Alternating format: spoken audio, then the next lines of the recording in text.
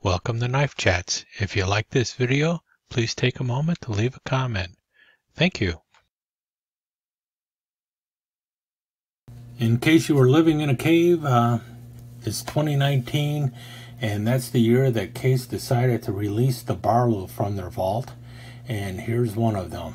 I think they must have made at least a dozen different types of Barlows. Some of them are SFOs for different knife retailers also. This is one of them. I think I got it through SMKW, but I think Case is selling this through several other people too. I don't think it's an SFO for SMKW. I could be wrong. In any case, I picked this one up for two reasons. One of them is because of the bolster there. I think if you're going to get a Barlow, the Barlow should not have a shield. It should actually have the markings on the bolster. The front side bolster is where the markings should be on a Barlow. That's my own personal taste. I love it when they put the markings into the bolster.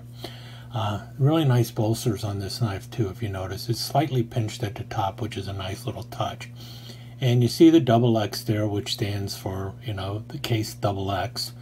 The bone material in this case is the Peacock Appaloosa Bone, and I really love the coloring on the front side with the aquamarine and the blue and a little bit of black in there and everything. Just looks fantastic. Back side has a little more blue in it and not nearly enough aquamarine, so I'm not as crazy about the back side as the front side. You can see the difference yourself. Now if this was a $15 Rough Rider, I'd be more than pleased with the bone material, the way it looks. But with a $60+ knife, I think they could have done a little bit better job matching the bone.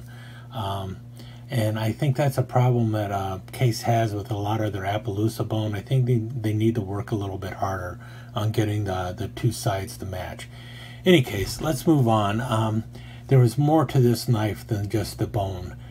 Matter of fact, the bone is not the real reason I was picking the knife up. As much as I do like the bone and the bolster, the real selling point for this knife for me, as you can tell from the fingerprints, I've opened it before, is this Spearmaster blade. I just love a Spearmaster blade on a Barlow. Now most of the time you'll see a clip blade on it, but I like the spear blade on it. If you notice, it's got a nice half stop. If you see the shield, the tang stamp, the tang marks there, notice it's got just one little X left, or whatever that marking is there. A little bit too small for me to make out under that long tail C, but because there's just one mark there that stands for the 2019, they're taking one thing off every year until they got down to just the single marking left, that single X left.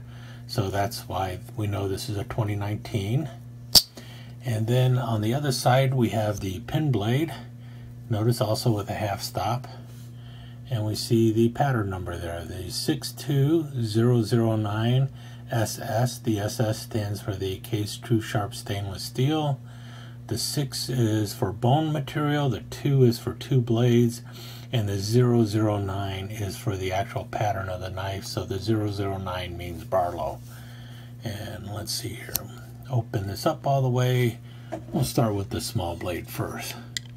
We see here that the small blade is overall length is right at 1 15/16 of an inch, which would be about 50 millimeters, and the overall length of the cutting edge looks like to be about 1 5/8 of an inch, or about 42 millimeters. And then we can look at this main blade here. Notice the half stop on it also. Overall length of the main blade is a little bit over 2 1/4 inches, so maybe 2 5/16 or 62 millimeters. The cutting edge is right at 2 inches or about 51 millimeters, I guess. And the closed length of the knife right at 3 3/8 of an inch, or about 85 millimeters. So that's your sizes of the knife, which means it's pretty much a legal carry just about anywhere, with a blade length that's right at 2.5 inches long. Otherwise, what you have, the bone is really smooth, and it's nice. The pins are nice and flush. I mean, the fit and finish is fantastic. The only problem I have, like I mentioned, is that it doesn't match up as nicely as I wish it would. Brass pins, nickel silver bolsters with the double X in the front. Nice little pinch at the end. You can see there, nice brass liners, stainless steel back springs. And if we notice here, really nice walk and talk. Nice half stop going on.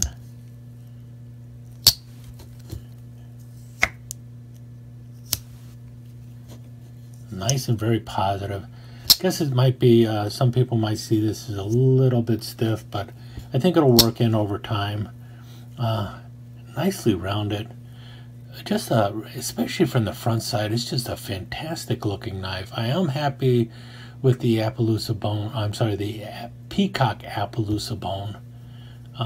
And you do see there is all the green in there. It's just not as prevalent on the back side as on the front side. I guess I've talked too much about the bone and making people think maybe I don't really like the knife, but really it is a fantastic knife. I'm very happy to have it, and it's got the blade choices that I really like. I just love that Spearmaster blade on there. I think it's just a fantastic blade choice to have the spear blade instead of the clip blade. And the polish on it is really nice. Nice finish on it, there's no doubt, mirror polish. And really just kind of happy to have it. The actual number on this one is 22549. That's the case number for it. It does come in the flag box. And when I ordered it, I also picked up some of this, the case metal polish paste, or case paste. I have used it a little bit. I'm going to use it a little bit more. So far, I've been pretty pleased with it. I'm kind of happy with the case paste too. I'll talk more about case paste in some other video, but first time I picked it up is only $4, so I figured I'd throw that in. Actually used the $4 of the case paste to bring my my sell over the that $100 mark. Don't tell my wife. So that I got free shipping. The things you do for free shipping. But yeah, there you have it. That's my Case Barlow from the 2019 Vault in Peacock Appaloosa Bone. Very happy with it, and I really love that double X bolster.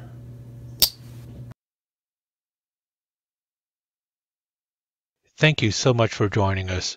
I hope you enjoyed this episode of Knife Chats, and if you did, please like and share it with your friends. Comments are always welcome. Don't forget to subscribe and ring that notification bell so you'll know when the next episode of Knife Chats is up online. Thanks again. Hope to see you soon.